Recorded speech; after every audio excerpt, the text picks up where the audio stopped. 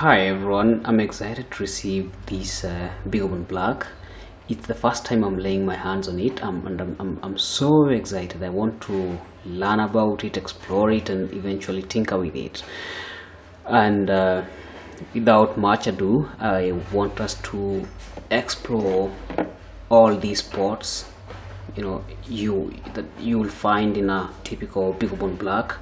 It's plenty of them, and I want us to explore each one of them. And we'll start with this one right here.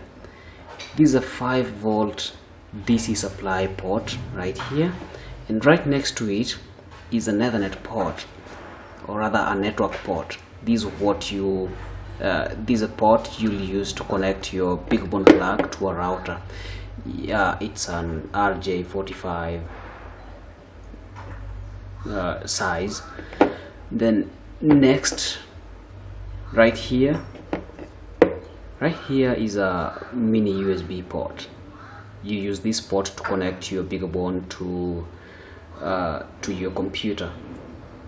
And then when you turn this little beast here, turn it around, we have this port right here.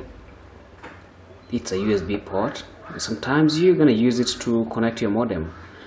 And right next to it here is a this is a micro HDMI port. You use this particular port to connect your Beaglebone Black to a monitor through the HDMI cable. And then right here, I don't know whether this is a port or just call it a slot. This is a micro SD card slot. And basically those are the ports you'll find in a typical Beaglebone Black, and I'm excited to learning much more about this beast right here. Thanks so much for watching, and I look forward to learning again together next time. Thanks.